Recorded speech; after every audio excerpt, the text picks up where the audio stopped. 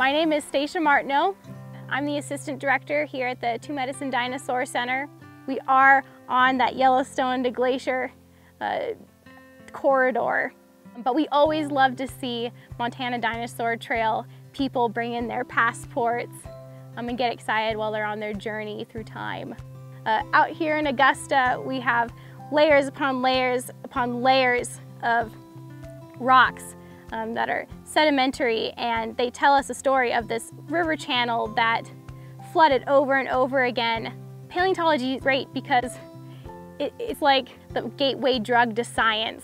People will get so excited about dinosaurs that fuels their imagination.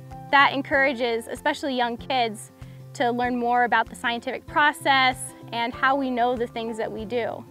So the things that make our facility unique here at the Two Medicine Dinosaur Center, we've got the world's longest scientifically accurate dinosaur model on display. It's a Seismosaurus. She's 137.5 feet long from nose tip to tail tip. And that beats out most other dinosaurs on display by about 15 feet. We also have the world's first nestling dinosaurs.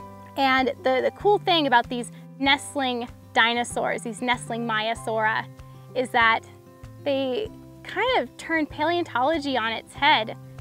Out of this discovery that dinosaurs had social behaviors, we then started re-examining what we knew, the idea that dinosaurs were actually warm-blooded, that they lived in herds, that they were very social, that they were related to birds. A lot of those ideas came about because of this discovery of the babies. We're one of 3 facilities on the Montana Dinosaur Trail that actually allow the public to get involved with our field excavations. But we're the only facility that does public programs all summer long. I especially love working at the Two Medicine Dinosaur Center because of the unique landscape that we have.